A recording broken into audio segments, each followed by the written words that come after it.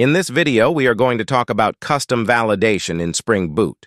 We will do this by creating our own annotation. So, let's get started. Suppose we have a Pojo class and we want to validate the email address. Initial approach.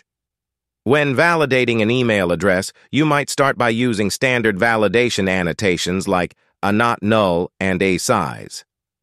However, these annotations only check if the email field is not null and if it meets a certain length requirement, but they do not validate the email format itself. Using regular expressions.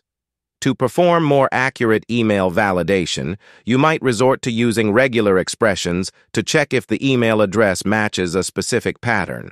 However, crafting a perfect regular expression for email validation can be complex and error-prone. Additionally, email formats can vary widely and evolve over time, making it difficult to maintain a reliable regular expression. Custom validation. Annotation.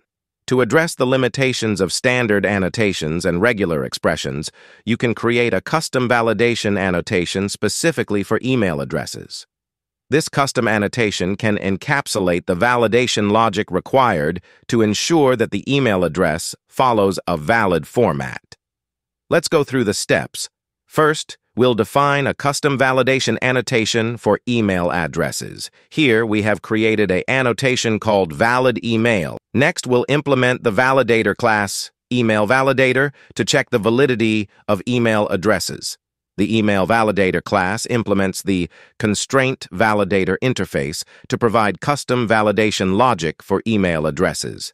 It checks if the provided email string matches a specific pattern representing a valid email format.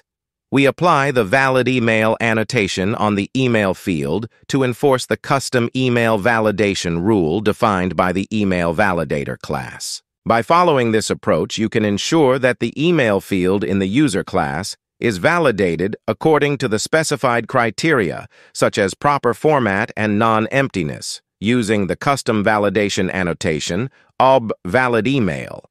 Any violations of the validation rules will result in appropriate error messages during the validation process.